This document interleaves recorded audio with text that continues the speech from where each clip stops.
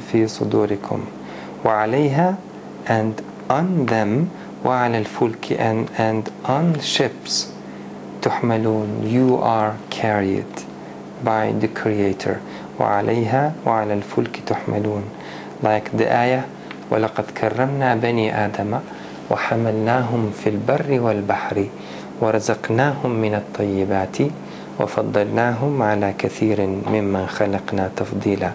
Allah subhanahu wa ta'ala says, we have given superiority to the son of Adam وَلَقَدْ كَرَّمْنَا بَنِي آدَمَ وَحَمَلْنَاهُمْ and we carried them في البر والبحر in the earth and on water, in the land and in the sea, في البر والبحر وَرَزَقْنَاهُمْ مِنَ الطَّيِّبَاتِ and we provided them of foods, of good things, lawful things, of وَرَزَقْنَاهُمْ مِنَ الطَّيِّبَاتِ.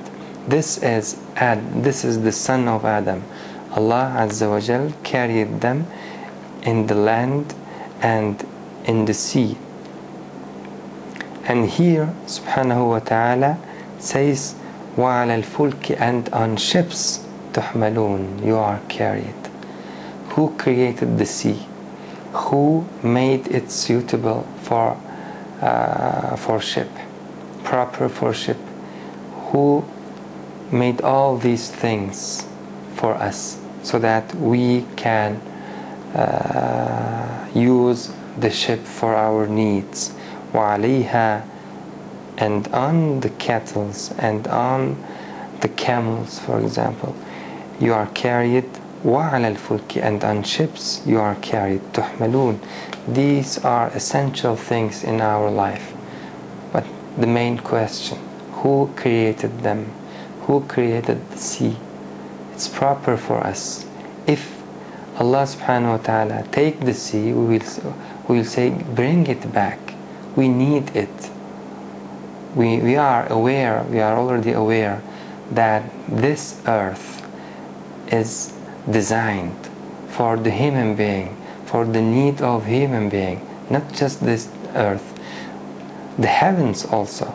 وَسَخَّرَ لَكُم مَا فِي السَّمَاوَاتِ وَمَا فِي الْأَرْضِ it is Allah who created whatever in the sky and whatever on earth for you. وَسَخَّرَ for example the sun, it's created for you. وَسَخَّرَ لَكُمُ الشَّمْسَ وَالْقَمَرَ and He created the moon for you.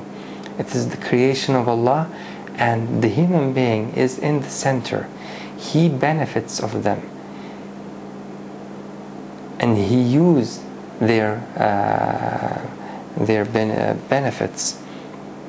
At this point Allah Azza wa Jal asks him, you use and you benefit of them, why do you not think about them, reflect upon them? Who created them? Why everything is ready for you on the earth?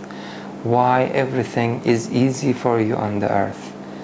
Why everything is ready? For example, the air, we breathe it every moment. Who created it for us? You cannot find any single planet other than Earth which is suitable for human being like this one. Who created this one for us and why we are here on this earth, exactly on this earth and not in somewhere else? Who put us on this planet?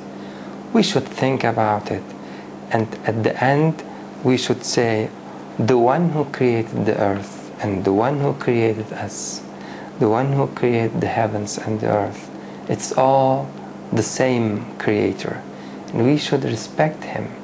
We should prostrate ourselves before Him, the only one God. All these signs, all these ayat for us in order to realize the power of Allah, the knowledge of Allah, and how He is merciful upon us. All these blessings out of His mercy, the only one God. لِتَرْكَبُوا مِنْهَا وَمِنْهَا تَأْكُلُونَ so you eat them. For example, the camel.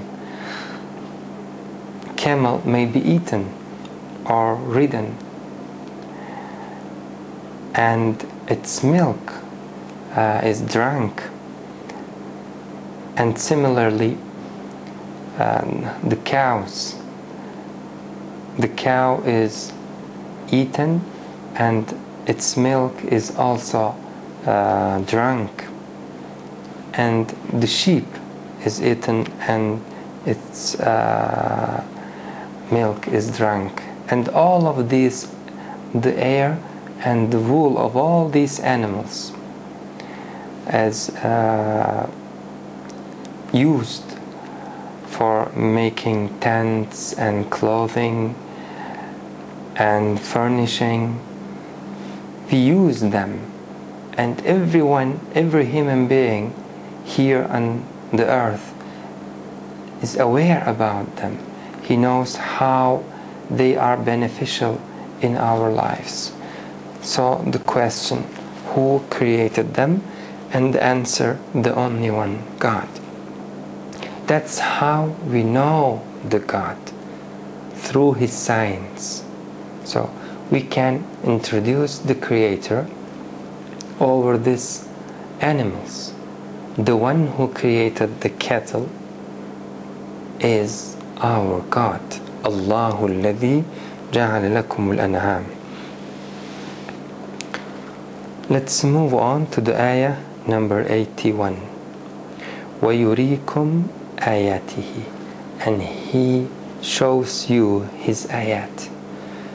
وَيُرِيكُمْ آيَاتِهِ, and He is showing to you His ayat. Right now, He is showing to you.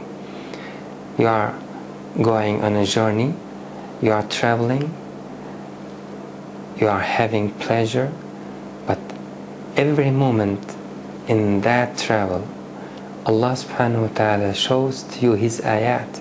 When you see the sea, when you see the mountains, when you see the animals, wherever you go, you realize that the Creator, out of His mercy, provided for humanity their needs. This is His sign, and that how He shows you His sign. This is the Creator, and actually we have that faculties. When we see them, we realize and understand them. The one who created this image, the one who created the heavens and the earth and whatever before our eyes, He didn't neglect the behind of our eyes. He arranged whatever we need behind these eyes. So we have the heart, we have many other faculties, so we can analyze and understand the beauty of the creation.